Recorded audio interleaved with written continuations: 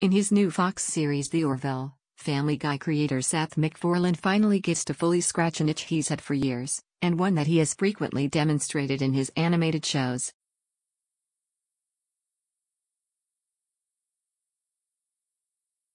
I'm talking, of course, about his obsession with and love for sci-fi and Star Trek in particular.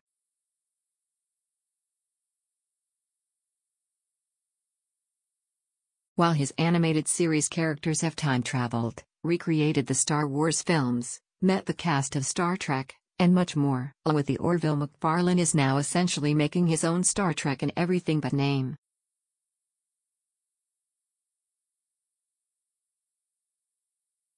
For better or worse, the series premiere of The Orville, Old Wounds, quickly establishes a world that isn't just an homage to Star Trek, and more specifically Star Trek, The Next Generation, but is very clearly an attempt to mimic the feel and look of that show.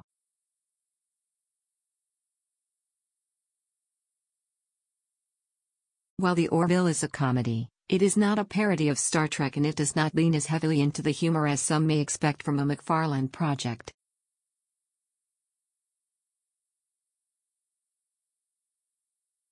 Indeed, the show can be as earnest, in its way, as TNG itself, and in fact former Star Trek producer Brannon Braga is an executive producer on The Orville.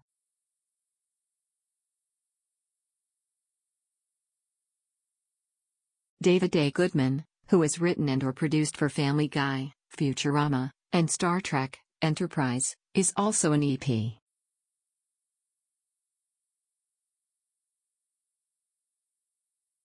The show is set 400 years in the future, with MacFarlane starring as Ed Mercer, an otherwise regular Joe-seeming guy who is given command of the exploratory vessel The Orville.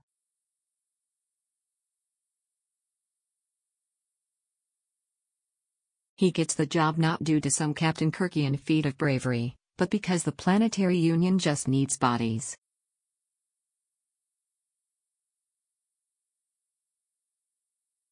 The truth is, you're nobody's first choice for this job, says a guest starring Victor Garber as Admiral Halsey.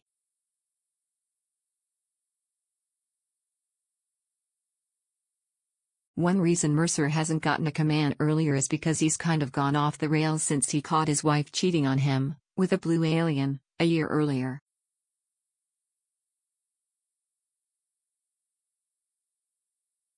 Adrianne Palicki co-stars as this Kelly Grayson, who winds up serving as the executive officer on The Orville because one of the main dramatic cruxes of the series will be a focus on the pair's broken relationship.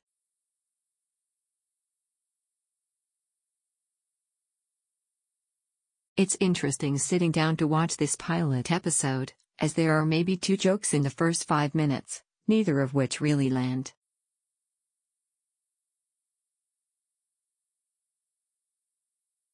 By the time Mercer visits his old pal Gordon, Scott Grimes, in a holodeck-type-place, there are a lot of Star Trek-type places in this show. The Orville does prove that it can find the right balance between humor and its setting.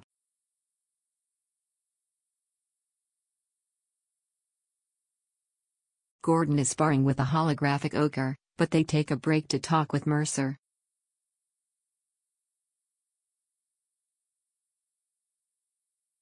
The ogre turns out to be a chatty, friendly bro who is really psyched for Gordon that he has been offered the helmsman job on the Orville.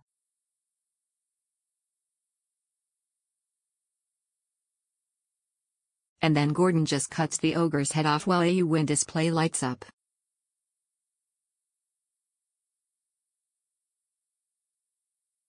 Poor ogre.But that balance isn't struck very often in this first episode, which seems more interested than anything else in recreating the feel of TNG circa 1990.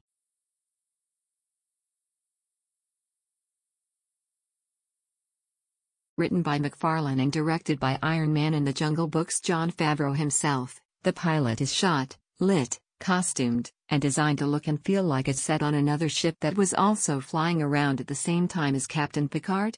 Only we never saw it.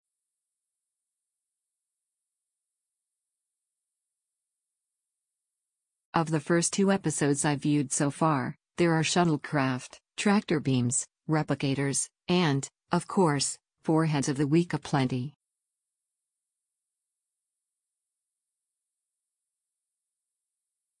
For fans of Star Trek, the result can be a kind of charming nostalgia trip. But certainly in the television landscape of 2017, where indeed a new Star Trek, Discovery, is also launching and doing its best to chart a new course that breaks that mold, the Orville can also feel quaint.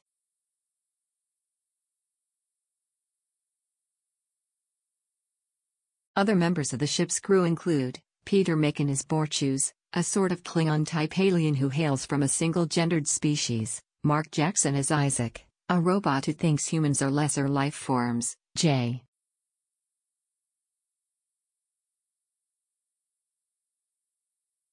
Lee as Navigator John Lamar, Penny Johnson-Gerald, a Deep Space Nine vet herself, as Dr. Finn, and Halston Sage as the super-strong, super-young security officer Alaric Hyten.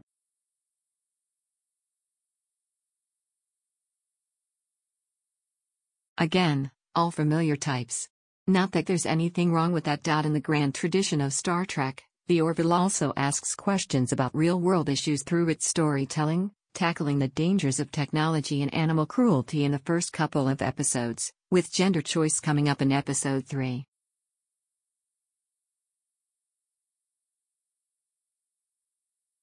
MacFarlane and his team's approach in this regard tracks with the rest of the show in that it seems well-intentioned and yet somehow old-fashioned at the same time.